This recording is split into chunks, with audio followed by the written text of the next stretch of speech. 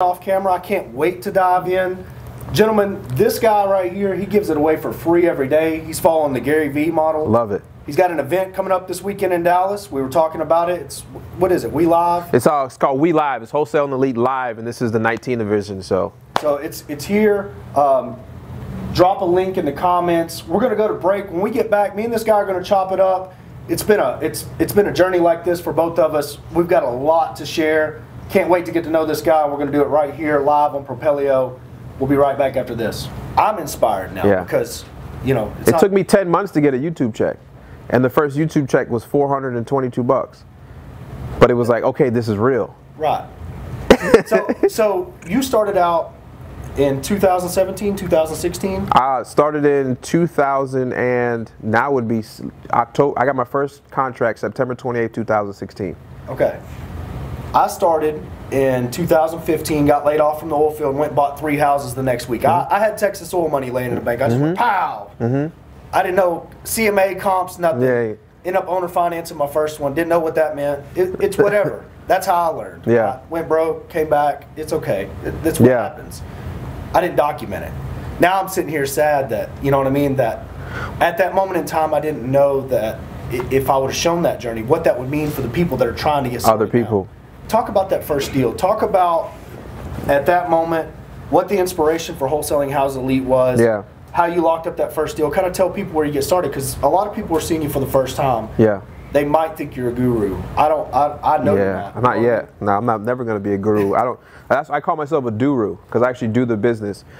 So my first deal, man, I was in a dark place financially and just kind of depressed. Corporate. I lost corporate. Well, I quit a corporate job to start an app. And that app bellied up bad, and I had all credit card debt. I had a bunch of stuff in it, and then I had to move to my mom's house. And at 30 years old, moving back home is not the coolest thing, right? No, not at all. So, and my parents are Jamaican, so it's like you're coming back home and you're a child again in some respects, right? So it's like you don't really want to come back and be home, but I had to do what I had to do, and I had 2004 Volkswagen Jetta with, you know, everybody knows I had a bad starter in it. I had to tap the starter every time I went in it, you know, because I didn't have the $175 for the starter, then to pay somebody's side mechanic $100 to put it in. I've been there. Mine was a standard, so I was able to Fred Flintstone and start it. Yeah, well, mine was a standard too, but I didn't even think about that. I should have parked on the hill or something. Just put it reverse up the clutch. But you know, I was down, man, and a friend of mine, his dad he's a real estate investor, and I went to his house, and he loves to help people, but he's not known at all. Right. And he said the word wholesaling. He said, this is how I got started, wholesaling. And I'm just in the corner, just listening, and I went home. In 3 weeks, I just immersed myself into it. I don't want to just talk about real estate all the time. Okay. So I'm doing some more content about just the entrepreneur side of things. I think that's important. A lot of people know me as real estate, but I do 10 failed businesses. I think anybody that's successful in this business that's grown and scaling, it's less about real estate and more about the team you build. You know, I'm going to do more stuff outside. I mean, I own a bull riding team in the PBR, so I own just different things. Yeah, I have two professional bull riders in the PBR. I'm a PBR agent. There's a lot of things that people don't. If we'd ask people at home who on the stage today has a professional bull riding team. Yeah, I guarantee I guarantee I've been more rodeos than a lot of people watch this. Dude, live in Texas.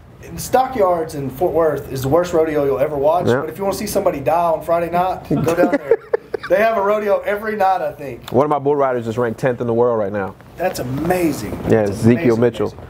He's from Houston area. That's awesome. So if you have something that other people want and you're not sharing it, you're a selfish human being. I agree with that. And who cares if you get $150,000 to share it? The point is you're sharing it and you're changing people's lives. Well, and you know what? I've been to the entrepreneur events. I paid $10,000. I went to an event, okay, started my Roughneck Real Estate group because I was sharing my journey, kind of like, not as good as you. I mean, your content's unbelievable. But I was sharing my journey, and there was one guy watching. His name's Jeremy Miller. One guy watched every live stream, right?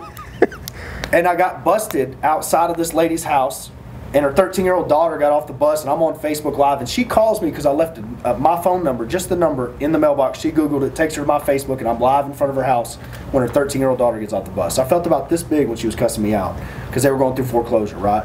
I was on Facebook telling Jeremy Miller, the only person that ever watched anything I did, how I was out hustling, putting this note in the mailbox, and I thought they were going through divorce, right? A year later, I went to an entrepreneur event that year. I started Roughneck Real Estate, and then it was me and Jeremy Miller in the group, right? I'm still talking to Jeremy, but now my sellers can't find me. And a year later, Roughneck Real Estate's 5,000 people, and I'm getting deals out of it. And I'm not only that, people are sending me messages, dude. I just closed my first deal. I love those messages. Love those messages. I had one just on the plane here. The guy said he just made $32,000 on his first deal. I got tagged in a post today too. I'm not trying one up, but it was good. It feels good though. It feels good. It's like when those 10 failed businesses, you didn't have anybody telling you, hey man, I'm so glad you failed at this business because I learned not to. You know what I mean? You can have a bad day in wholesaling. All the time. You kidding me? All the time. But then you get that message and you're like, you know what? I'm going to keep going. Yeah. Because people are watching. And if I quit today, how many people are going to quit and use me as the excuse that they quit? Brian J. Scott, what would be the first step for an absolute beginner to get started with wholesaling? For me? For you. Find 1 or 2 people that you enjoy listening to and their voice is not annoying, and just immerse yourself and become obsessed for about 2 to 3 weeks. That way you can just get the lingo, what people are talking about, and then really just go driving for dollars. And the reason why I say start driving for dollars is you literally, you learn your neighborhood, 1, and then you literally just get to see houses that don't really show up on any list. Okay, Quentin, I have a solid question for the Q&A. How do y'all balance content and business? It's something I'm seriously struggling with. My real estate business is what keeps the content alive, but how have you yourself, Maxwell, delegated this task? Because content is majorly important. It's tough. I mean, we all want to know. It's tough. I'll be honest. It's tough, man. I mean, I have 3 full-time people that just work on Maxwell. Right. Like 3 full-time humans that just work on that.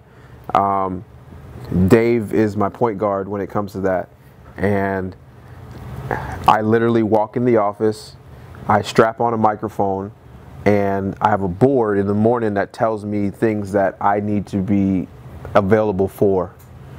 And I do that, and it happens. I mean, at this point, it's an autopilot. But prior to that, it was just me and J-Rock. And J-Rock, I call him J-Rock because it's a funny story how I met him, but J-Rock literally came to my house every morning. We mic'd up, this is before I had an office, and he would follow me around every day, and naturally he would just capture. Right. I would just go about my day as if I was. Now when we did that, I had to scrub videos to take out sensitive content, but it's a big process. So what I would say to people is don't, and especially Quentin, get that real estate business to where it's very scalable on its own. I think Quentin has that. Yeah, but I see, because I'm visual. I watch a lot. I don't speak a lot. Right. I see a lot of people now are doing this content model thing, right? And I encourage it. But get your business to where it's scalable, and not only delegate things, but delegate decisions. Because if you don't delegate decisions, you just become the bottleneck of the decision. I agree with that wholeheartedly, which is why when somebody calls me, I'm like, what do you want to do? Yeah. Do that. Like if my brother would say, hey, look, I'm giving everybody off early. I'm like, that's it. I don't care. Right. Like that's like, hey, we can sell it to this guy and make 22,000, but this guy can close faster and he's got 18. I don't care. That's it. Like make that decision, and then if you can allow the delegation of decisions to go elsewhere, because it's not, hey, I need you to do this in the morning. It's the decision that you don't need to be a part of. Right. So we appreciate it, guys. Please check out Max's YouTube content. I checked it out. I love it. We're gonna get out of here. Appreciate y'all's time. Thank you, guys.